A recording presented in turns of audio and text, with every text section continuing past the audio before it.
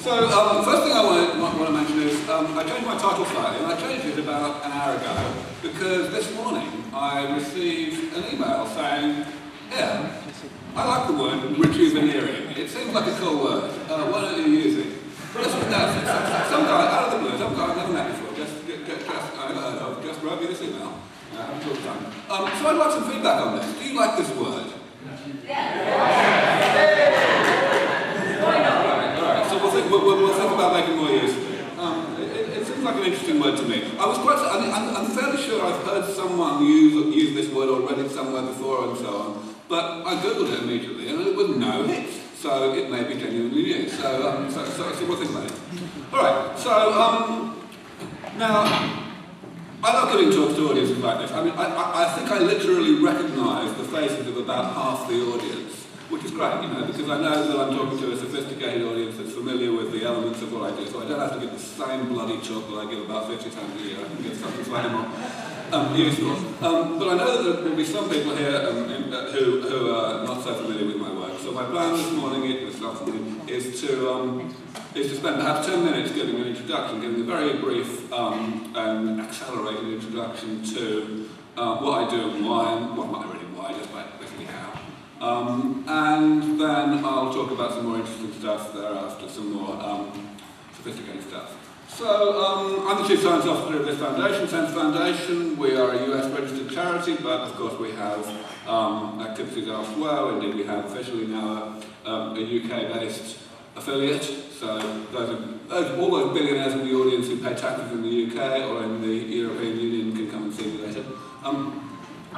The stuff we do, obviously, is to work on ageing. We're not in favour of it. We'd like to do something about it. And our focus is on the application of regenerative medicine to the problem of ageing.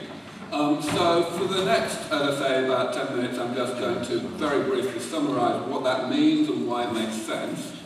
And I'm going to start by just mentioning about the problem, the nature of the problem, describing the problem. Because this is something that people get wrong a lot.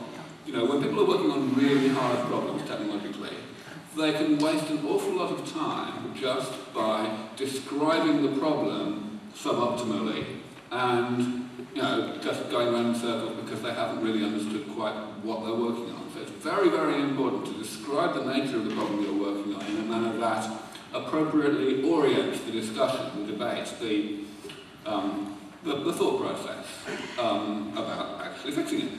And this is particularly important for ageing because it turns out that there are an awful lot of very, very boring and indeed counterproductive ways to define ageing that are perfectly correct factually but are absolutely useless. So this is the definition that I like to promote, I like to emphasise, that there is a mechanistic definition of ageing which can help us to work out what to do about it.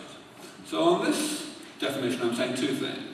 First thing I'm saying is ageing is a side effect of being alive in the first place. So metabolism is a word that biologists use to encompass all of the molecular and cellular and systemic processes that keep us alive from one day to the next, from 1 year to the next. Pathology is the word that I'm going to use to denote all the things that go wrong late in life, all the diseases of old age that affect older people and hardly ever affect younger adults. And also all the things that we don't call diseases necessarily, but they're obviously bad for us, like, loss of muscle mass, loss of immune function, and so on. So, metabolism causes pathology, eventually. The other thing I'm saying here is, I'm defining this term damage. I'm going to use that term very precisely. What I mean by damage is it's the set of intermediates between metabolism and pathology that make the link between the two. The set of things that metabolism causes ongoingly throughout life, even starting before we're born, and that accumulate throughout life. Things that are not automatically repaired by other parts of metabolism.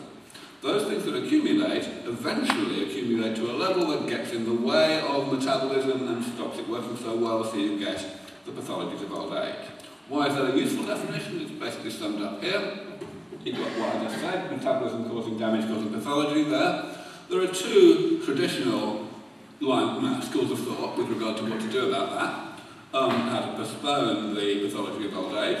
One of them, which I'll call the Geriatrics approach, is essentially what medicine today is about when applied to the elderly. and that is essentially to look at older people and see the pathologies of old age emerging and try to slow down the rate at which they progress. So you end up delaying the age at which those pathologies reach a life-threatening, serious stage. So that's what this flat-headed arrow means. That's a notation taken from the genetics literature. It just means inhibition. So I'm saying here that the geriatrics approach tries to slow down this process.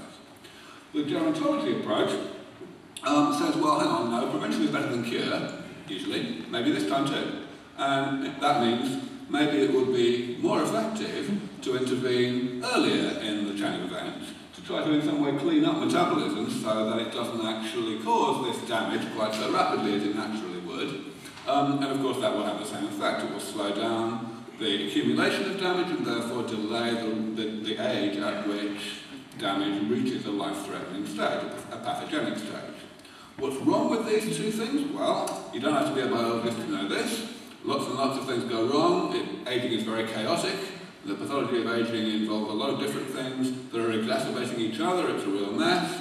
And the worst thing is that prevention really is better than cure. In other words, this is simply intervening too late in the game. The damage that causes these pathologies is continuing to accumulate, and therefore the geriatrician's job is getting harder and harder as the person the geriatrician is treating is getting older.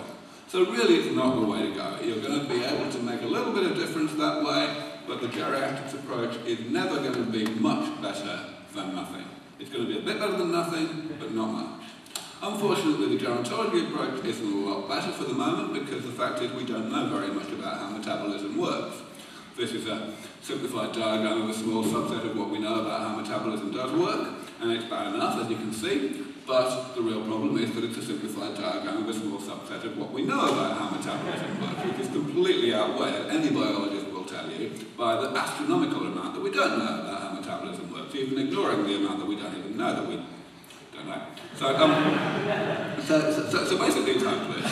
The gerontology approach, unlike the geriatric approach, is not completely broken in principle, but it is completely broken in practice for the foreseeable future. We simply are so far away from knowing enough to be able to intervene in something like this in a manner that doesn't do more harm than good, that we might as well forget it for the moment.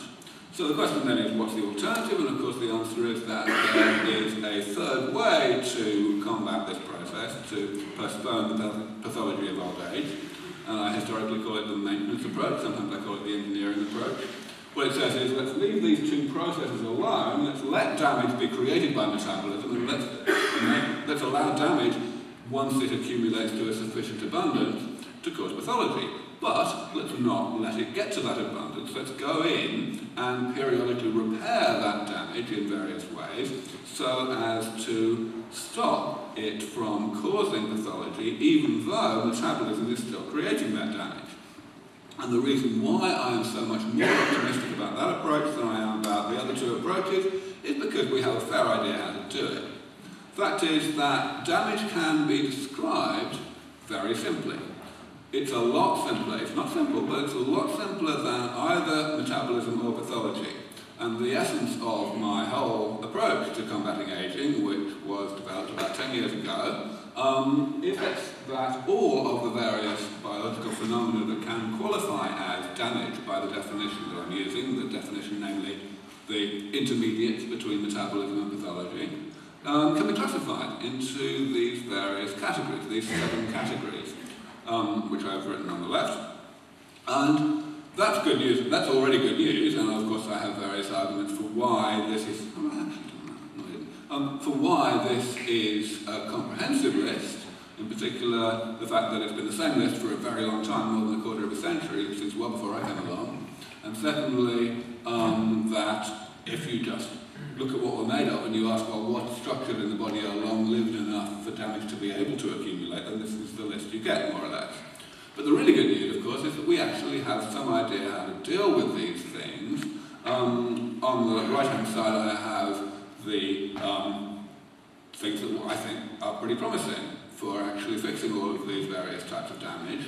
Some of them, the ones at the top, are pretty well advanced. So well advanced that my foundation doesn't even pay them very much attention because lots of other people are paying them attention and doing good work and we wouldn't make much of a difference. The ones towards the bottom are much harder, but not ridiculously hard.